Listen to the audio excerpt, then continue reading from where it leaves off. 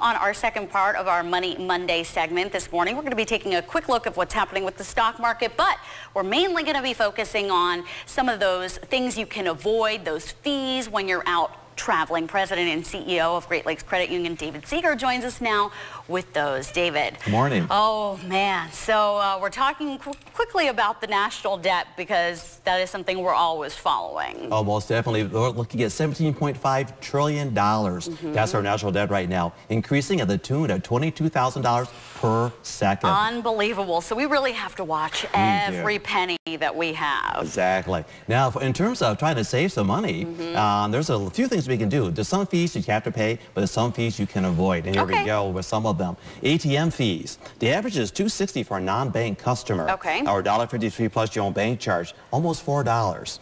The solution is to download your bank's ATM locator and look for an ATM of your bank nearby. Okay. Travel agent fees. About a quarter of the traveling public, still use a travel agent. Yes. Wow. And the average cost to the ticket is about $25. To avoid those fees. If you're still using a travel agent, you can call me. I'll book you a flight. There you go. So $25, and you can book online. Yeah. And texting fees. If your plan does not have a texting option, you can use WhatsApp or Viber, and they run over Wi-Fi, and it's totally free. It's do the same type of thing. Pretty cool. Check bag fees on airlines, $25 each way. Okay, many airlines offer a branded airline credit card where they waive the fee if you have it. So it makes a lot of sense to do that. I know we have that as well. So you don't necessarily have to spend money on the credit card, but it helps you avoid that fee. It certainly does. Okay. Checking account fees, only 38% of banks offer totally free checking.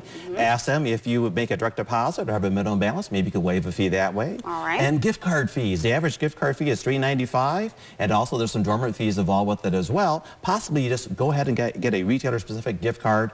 Maybe the smart thing to do, avoid all the fees. And they're free yes, most of the time. All right. Thanks so much, David. All right.